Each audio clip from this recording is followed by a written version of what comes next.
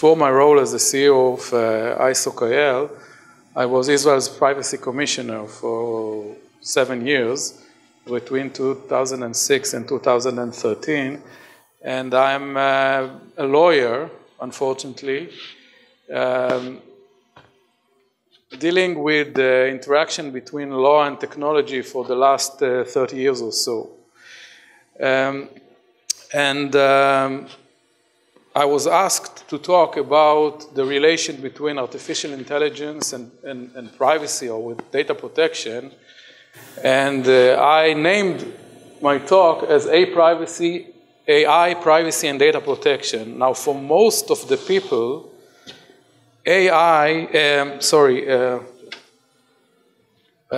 privacy and data protection are the same. So there is privacy commissioner or data protection commissioner. But with relate to this discussion, I think that I want to differentiate between the two terms. And one note ahead, when I speak about artificial intelligence, I'm speaking about the situation where we predict that machines are going to do tasks that are currently performed by human beings. So they are going that we are living in a society where machines are kind of competing with human beings. Okay. This is the main idea behind the first part of my talk. Now, we cannot avoid talking about data protection and the 4-letter words which are called GDPR. So the second part of my talk will be about data protection. But I want to start with speaking about privacy. So, what's that?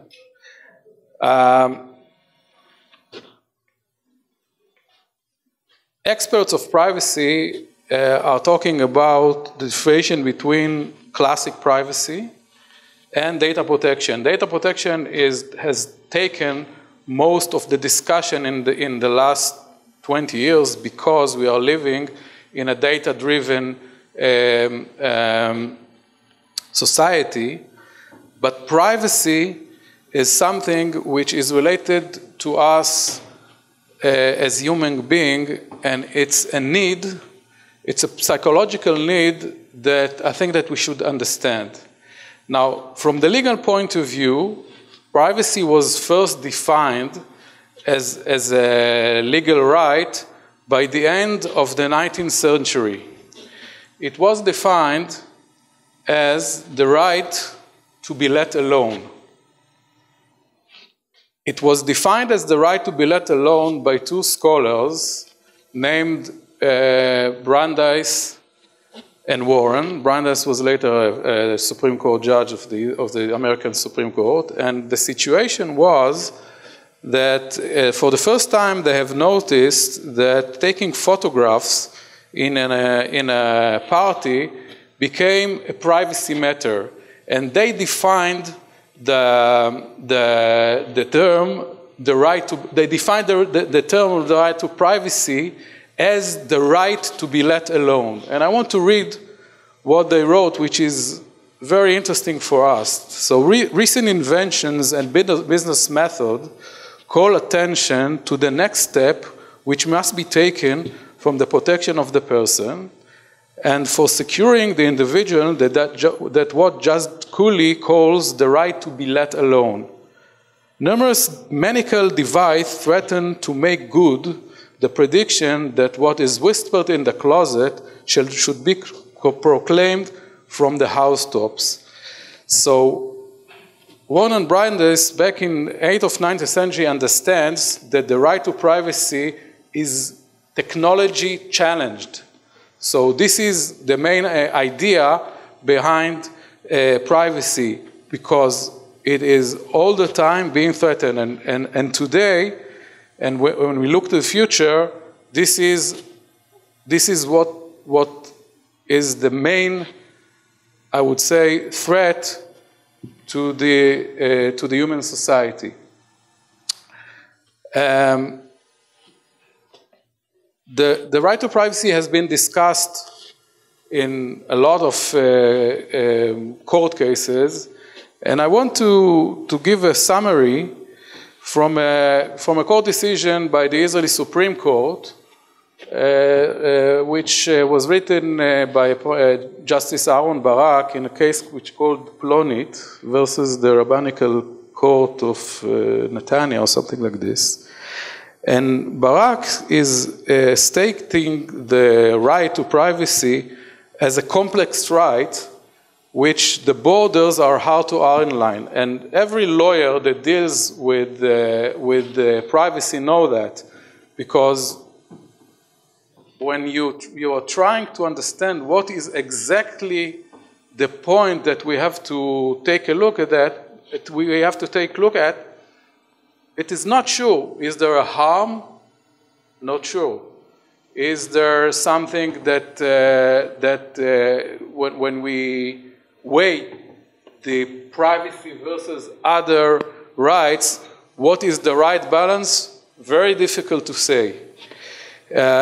And Barak says that the right to privacy is intended to enshrine the autonomy of the person. So it's part of the right of human dignity. And it is aimed to grant the individual a protected living space, where he or she can determine his or her own behavior without the inspection of the society. As such, this right limits the access of the society to the person, and such limitation of the access is crucial to building the personality of the human being. Okay? And it is one of the most important rights in a democratic society. Now, I want to give you an example which I recently, people who know me like Iran knows that I don't have a beard, but I came from a Vipassana course a few days ago, and I don't know if you know, but in a Vipassana course, you have to be silent for 10 days, and basically you cannot communicate with other participants of the course. And I understood how important is this protection that is given for you during the course to be only with yourself. Okay, so this is really, for me, was really an example how important privacy was, and I'm basically in the privacy business for a long time, and understanding how this shell around you gives you the ability to really think about very deep issues about yourself in this Vipassana course is really the best example to why privacy is so important. So basically, as Barak says, privacy is a matter of autonomy, of making your own decisions. It is protecting you from the eyes of the society, and it is aimed to build your own self-determination. You already know that I like movies now. It will continue. And with this notion, I want to proceed and to see what will be the relation between privacy of human beings and machines.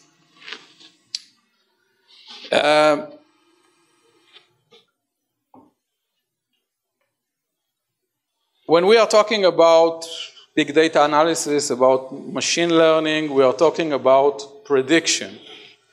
And prediction is aimed to try and understand what we are going to do. The whole big data of today, whether it is for marketing, for selling ads, or for predicting things we do, whether it's driving, is in the end conflicts with our autonomy to make decision. Because if there is a machine that predicts what we are doing, then part of our autonomy to take decision by ourselves is limited. And as you know, the advantage of, for instance, behavioral targeting ads is that they know exactly how to influence your decision making. So if I know how to influence your decision making, then basically it is infringing my autonomy. Most of the people do not understand that because either they treat it as, okay, I like it, it present me an ad that I like or whatever, and I think that the best example was in the Cambridge Analytics case, that we see it, that if I can influence the way people think according to big data analysis processes that I do, then I influence the autonomy, because then I manage to move them to do things that I want them to do. Okay? So this stance is something that is very important to understand. And by the way, I don't know who are the few participants. I know one of the participants here in the room. But for me, this talk is part of something that I think that should be part of the syllabus of every university, which is the ethics of programming. So, and unfortunately, I think that this is less thought than it should be. So, if people are dealing with machine learning and with analytics, with things that are related to how I influence the way people think or behave, I think that the ethics of programming is a very important subject to be thought of. Another aspect of the relation between privacy and AI is that, as you know, to err is human, and the saying is to err is human, to forgive divine. When we look at the way that artificial intelligence is going to, basically, we are trying to build a machine that is not wrong. Okay? This is something that, and we will let, like if you take about, we will take in a minute the case of autonomous car, but we will let autonomous car to go on road if they will not be wrong, right? But the question is, how does this concept affect human beings? Because we are used to make errors, and it is important for us to make errors. This is the way that we learn, and keeping the ability to make errors is important. It's very important for us. Now, if we will start to live with machines that are not wrong, how will it affect us? We will be, and I'll talk about it in a minute, all the time in a constant competition with a machine which is right all the time. It's like living all the time with a Polish mother, right? That's not good. So this is the case that I want to talk about. I don't know who of you is using Mobileye in the car. Okay, this buzz, but I really like to drive.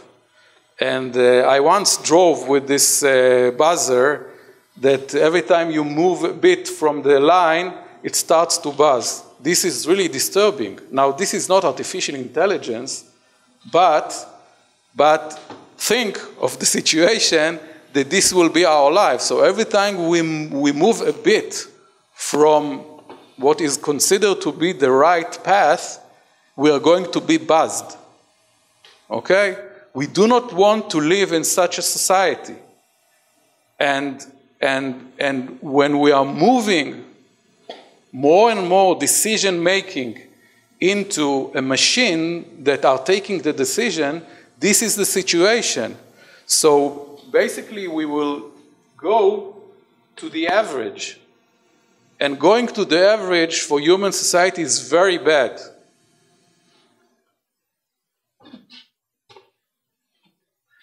And so some would ask, what does it related to privacy? It is related to privacy because of the autonomy, because of the autonomy to make decisions, because of the autonomy to make errors.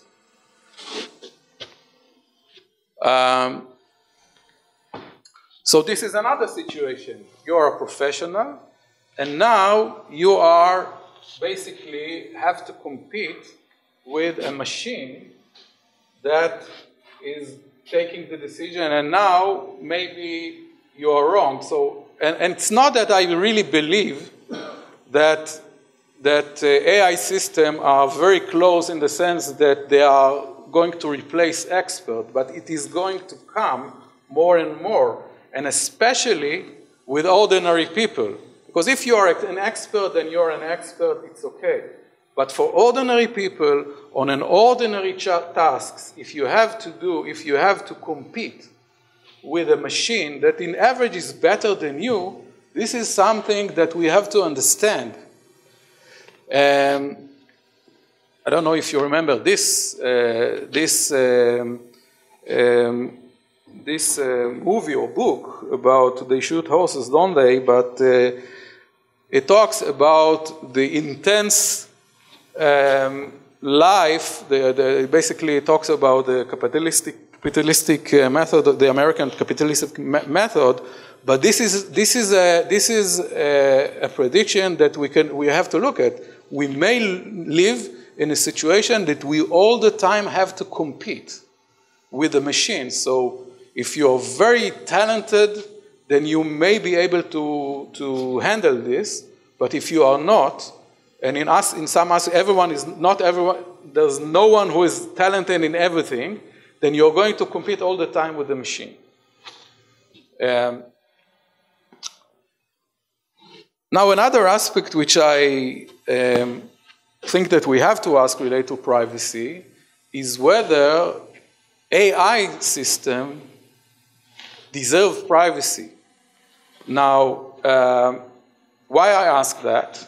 Because we want machines to think, okay, to make decision. So if we need some kind of protection from the outside, maybe we need to give some protection for the systems. So, and by the way, this is, as far as I know, I'm not a data science researcher, but machine learning, basically, people are saying, and we will get to it in a minute, that it's a black box, and we really do not know how exactly it took the decision, right? So if you do not know exactly how it took the decision, kind of doing its own thinking, so maybe we need to let the machine decide. So I think that everyone understands that we do not want to be in such a situation that we give privacy to the system. So we need to implement values into the machine. And I'm a great fan of Asimov. I think that he was really looking much further than 40 years ago, 50, 60 years ago, I think, when he wrote the first series about robots. But basically, he was talking about embedding moral decision into machines. And I think that we have to discuss this. And I know that this is part of the discussion today, that the question about autonomous car, whether you kill the grandfather or the kid or the, okay, but this is really the main issue here. So now let's move to data protection. AI, big data, it's all about collecting information, huge amount of information, processing them. 2 minutes? Oh, that was okay. Okay. So I want to refer to, I said GDPR. GDPR is, I think probably everyone knows today what GDPR is. I took what I think are the 4 most interesting and relevant principles to AI from GDPR. The first of one is fairness. So when we are talking about machines that are taking decisions instead of humans, we have to see that the concept, the basic legal concept of fairness is embedded into the machine. I think that Eran is going to talk about it later. Which exactly is the problem of algorithm bias. So if I let the algorithm decide what happens, how do I avoid bias of the algorithm in a way that it will infringe the fairness principle.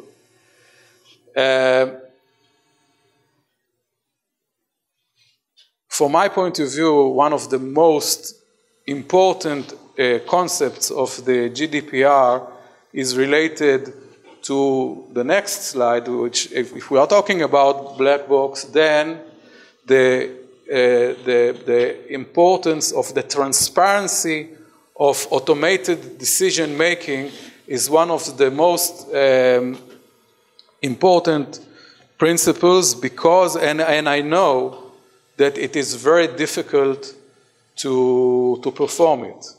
And this is one of the things that the community, the technological community and the legal community should find a solution how I transparent the algorithm while keeping secrets, and the question whether I'm not, as I said, I'm not a data science guy, so I don't know if really you cannot understand the algorithm. I think that this is making the decision, the question quite shallow. I think that there should be a way for us to be able to examine how the algorithm is working, and this is a major issue. This is a basic data protection principle, person limitation, but like, I don't know if you've been to the previous talk, which was on genetics in MyHeritage. I was sitting asking myself, how do they do genetic researches from how they moved from basically genealogy to genetic information. So this is not an easy one, and the way that you collecting the information from one purpose and you get to other purpose, and I know that it is very important because sometimes you collect it and you can find the answers for very important questions, not for the purpose that you have collected the information. So this is not an easy subject for us, the lawyers, to solve. And I'll skip it.